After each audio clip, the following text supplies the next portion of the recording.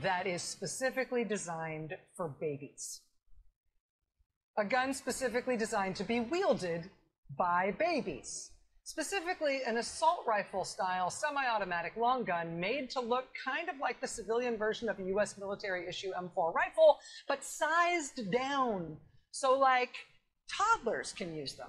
Not toy guns, not like super soakers, squirt guns, not BB guns, not cap guns. Real guns that fire real bullets. You've heard of the AR-15? Well, now meet the JR-15, as in the junior AR-15. The company that makes it is just super cute about the whole thing. They call themselves We One Tactical. We One, not We Won, but We One, as in little one. Until recently, they had logos for the little girls and little boys version of this gun for babies.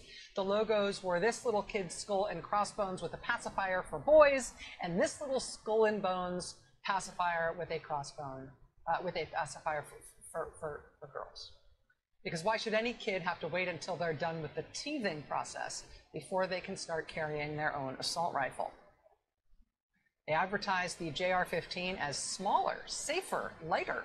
They apparently recently did drop the pacifier logos and the Scooby-Doo cartoon font in some of their advertising, but it's not like they're no longer claiming this is an assault rifle for babies. I mean, they could change their marketing of it, right? They could say this is for a different purpose. They could have started to say they're making this mini-sized assault rifle for people with unusually short arms. Hey, are you built like a T-Rex? Hard time reaching the steering wheel and the pedals at the same time? Have we got the assault rifle for you?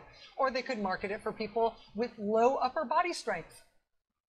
Can't handle a gun that weighs more than 2 pounds? Find yourself unable to lift a carton of milk anymore? Don't worry, doesn't mean you shouldn't have a semi-automatic blowback action assault rifle of your dreams. It's specifically designed for you, great-great-grandma. When they dropped the pacifier logo, explicitly targeting the gun to the teething toddler market, that might have seemed like it was, signaling that they were abandoning the whole idea of assault rifles for kids, but no, it turns out they just dropped the pacifier logos and the cartoon font, but they're making clear that it is not just for people with little tiny arms, or not just for people with very poor upper body strength. It's still definitely for preschool.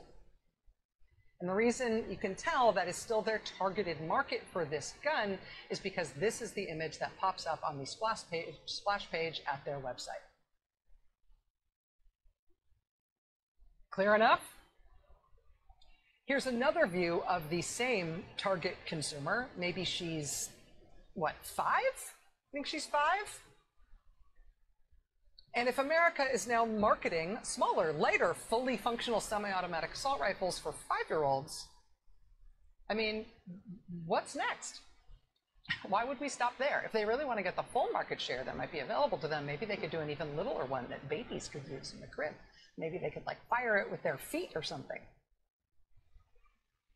The junior AR-15, the JR-15 for toddlers, is a real thing.